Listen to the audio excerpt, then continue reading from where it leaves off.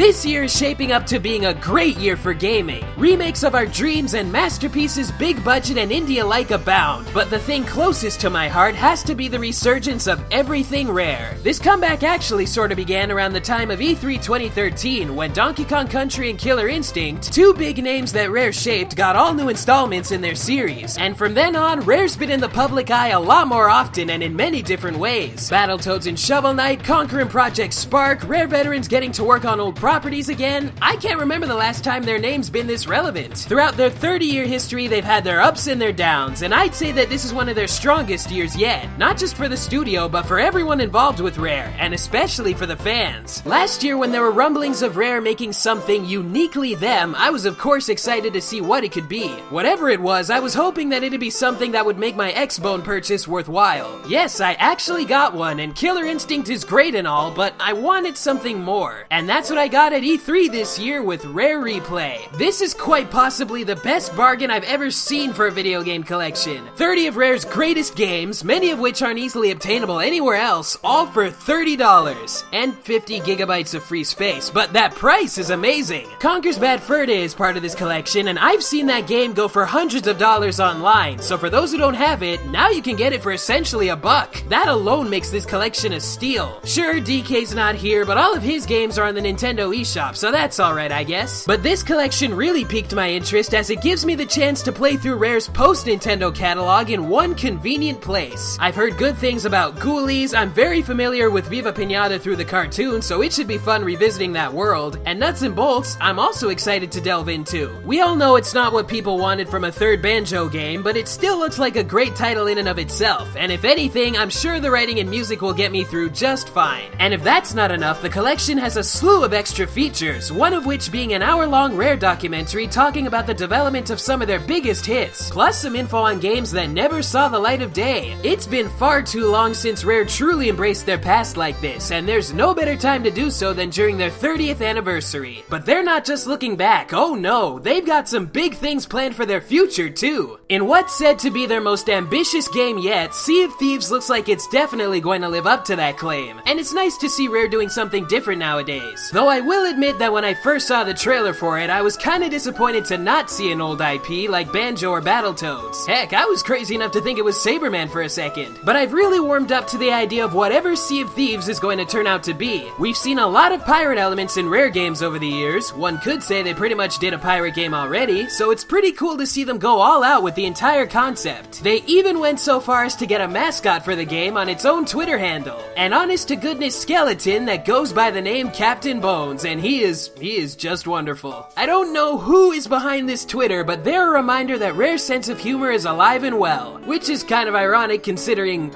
well, you know, since E3, Rare's been taking Captain Bones pretty much everywhere they go, and he even answers questions on the aforementioned Twitter page. And let me just say that nearly every post from this Twitter has had me laughing like an idiot at just how absurd they are. And if Sea of Thieves doesn't turn out to be something I'll play, Captain Bones is good enough for me. However, if we get into the stuff I know I want to play, we have to go outside of Rare. At least physically, not spiritually. I am of course trying to segue into talking about Yooka-Laylee, an all-new 3D platformer from the creative team that defined that genre. I've been keeping tabs on this game since its announcement, and from what's been shown so far, I couldn't get any more excited for it without going certifiably insane, though some may think I'm already halfway there. I'm very glad that its Kickstarter not only managed to meet all of its stretch goals, but got its initial goal in just under an hour. Now all the people who said that no one wants a game like this anymore can just sit and watch all the money they could have made go to someone that really deserves it. One thing I like about this game is that while it's a spiritual successor to Banjo, it's got an identity of its own too. It doesn't feel as not Banjo-Kazooie as say Mighty No. 9 feels not Mega Man and Bloodstained not Castlevania, even though this game's title is a pretty good argument that it is, but I don't get that vibe from Yooka-Laylee, and I'm glad I don't. Gameplay aside, one reason I love the games I do is because of the characters themselves. I mean, if there was a Donkey Kong Country spiritual successor, with a bunch of knockoff apes, I don't think I'd like it as much because while it may play and sound like DK, it's not DK no matter how much you sugarcoat it. I love Donkey Kong and his buddies, and I want to see them in the limelight. And I never grew up with Banjo like most others, but I love him just the same, and I want to see him and Kazooie back in action as much as the next guy. But Yuka and Laylee are really great characters too. They don't feel like replacements. To me, they're another platforming duo that could rise to great things like the duos before them. And it's great to see new Rare-esque characters from the team known for creating such memorable characters to begin with. This game is being done in a way that doesn't feel like just a continuation of Banjo, more like a continuation of all things Rare. The Platonic team is taking all the best bits from their past experiences and melding them into Yooka-Laylee for what can only be an amazing end product. And I'm usually very nervous with Kickstarter games from their inception to completion, if they even make it that far, but with this game, I have no doubt that these guys will deliver. They've had 100 years of experience between them all, and they were making revolutionary stuff in their early years, so I'm sure this will be even better now. It gives me a warm feeling knowing that the guys who made these kinds of games are back together again, doing what they do best and how they did it best. And back at Rare, even though things are still pretty early and up in the air, it seems like they're making a triumphant and proper return to form. For a company that's been around my entire life, supplied me with some of my very first and favorite games ever, and has inspired me to do so much creatively, I'm so glad to see them still going strong with the same kind of love and passion they had when they first started out. We've come a long, long way together, through both the hard times and the good. But now, we really have to celebrate them, and praise them like we should.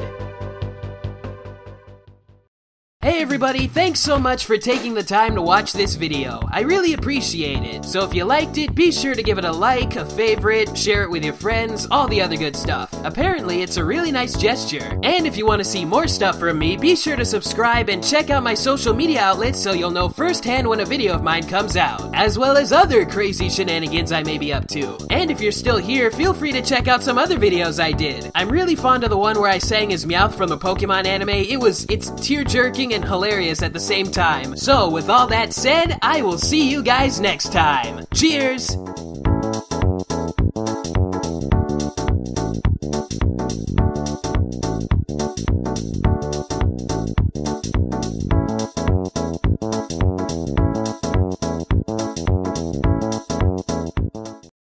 Oh, and Battletoads are in Killer Instinct now, so let the hype commence!